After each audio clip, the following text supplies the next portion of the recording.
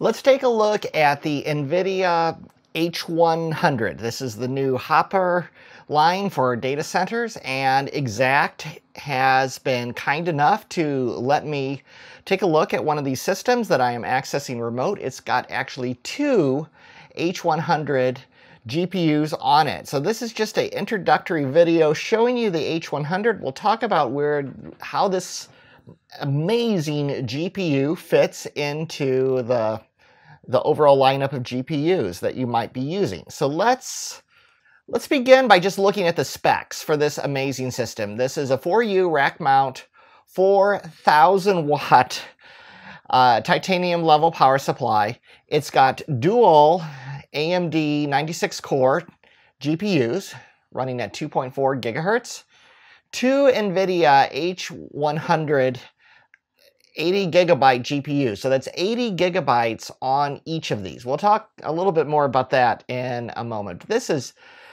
some serious dollars of GPUs. I've seen H100s, and there's three different types, and these are the PCIe.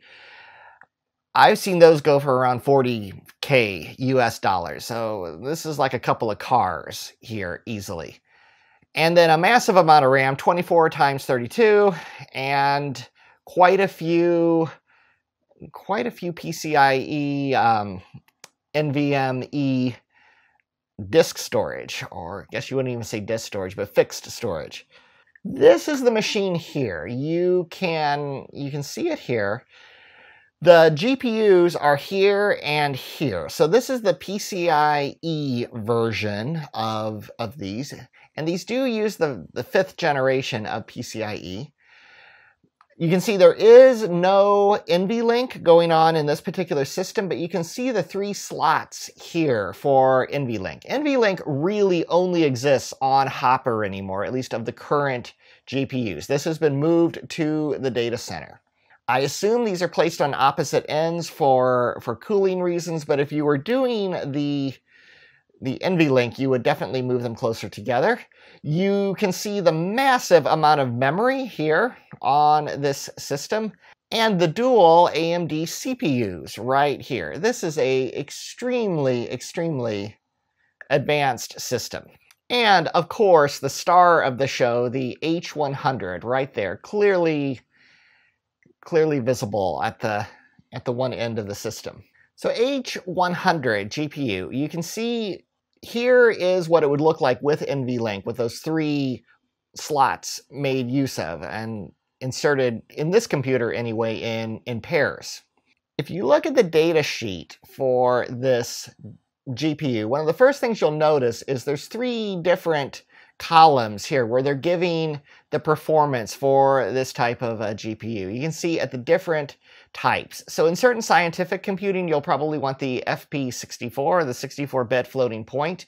But amazingly, for the large language models and these extremely massive neural networks, what you're seeing more and more is actually FP16 and even FP8 performance, because you can just really pack those parameters in. There's so much, I don't know if you want to say redundancy or sparsity in the parameters that it can power through with that lower precision. I mean, the neural networks are all about dealing with the redundancy of the different weights. So this FP8 is really the performance that they're looking at on these three lines. Now, the one that's in the computer that I'm dealing with, that I'm going to show you a demo of in just a second, so stick around to the end. We're going to run some stuff on this and push it to its limit. But we're dealing with the H100 PCIe. This is the one that, I don't know, if I wanted to buy one of these and try to put it into my computer back there, that's probably the one that I would buy, because it plugs just straight into a PCIe, and it is the H100 SXM. This does require the SXM special GPU interface that I believe is used on the NVIDIA, their partners and various certified systems that can have these. So obviously you can see here the interconnect and is quite fast for the NVLink. The H100 NVL, and this is for a pair of those. This is for two of them together. This is really dealing with the large language models, and this is a special variant of this designed primarily for those. You can see memory across these is pretty amazing. 80 gigabyte. I have 48 gigabyte on the RTX 6000 Ada that I'm using, but this is close to twice that, and then 188 between those two. And the NVLink is letting you effectively almost bind those into the same sort of, the same GPU. If we look at this video from NVIDIA, this shows you really kind of how these fit together. The NVLink just allows the computers to use those three connections, the GPUs, to connect and exchange data.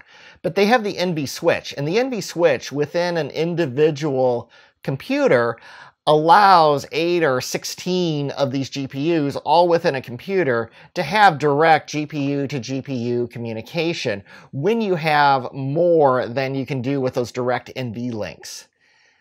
Then NVSwitch takes it to the whole next level where you can have up to 256 GPUs spread across multiple hosts. And this is the type of system that you're training these gigantic large language models on, where you just connect hosts and hosts together and spend some serious money, obviously, on compute. So let's see what it's capable of. If I just pop into the CentOS that Exxact gave me the system pre-configured with, you can see the NVIDIA SMI here. You can see the two GPUs ready for action. So let's give them some action and see really what this 80 gigabytes of RAM is actually going to get us. Let's see if I can actually make it run out of memory.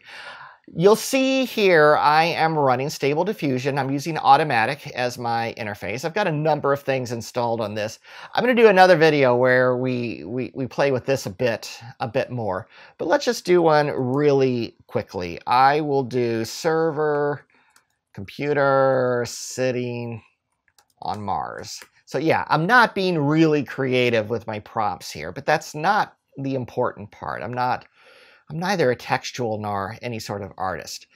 But if we just run this, and this is the first time I've generated, so there's not a lot of warm up here. But if I just generate this with the default parameters, that's extremely fast. I mean, if you've run this on Diffusion B or something on a Mac, first things first, let's go ahead and bump this up to a 2048 by 2048 squared image. I can do this on my GPU with its 48 gig of RAM.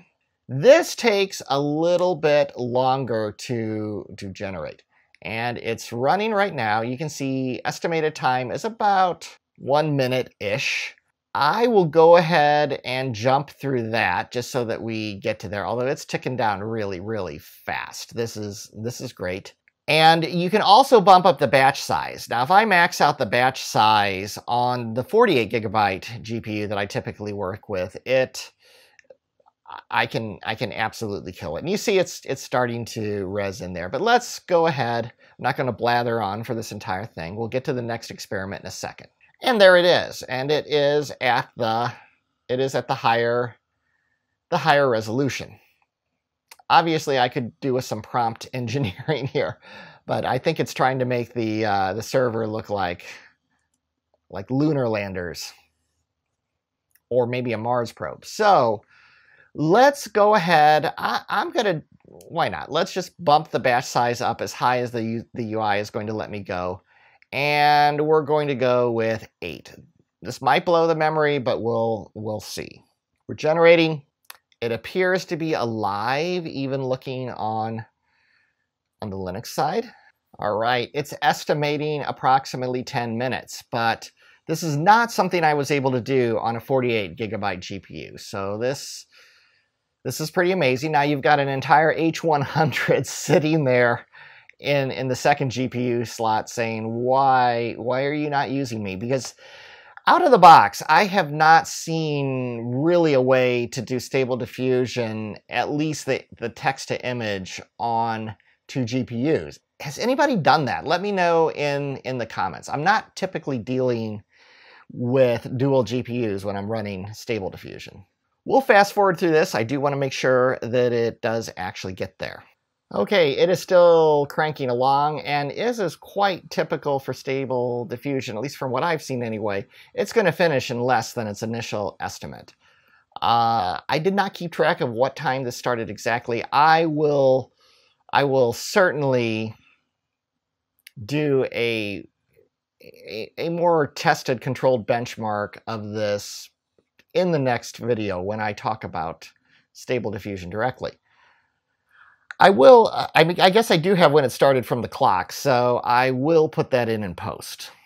But I did log in with another one, so if we want to see NVIDIA SMI on this, that's it running right there. So we can see the two GPUs, both of them are definitely not running. We can see, wow,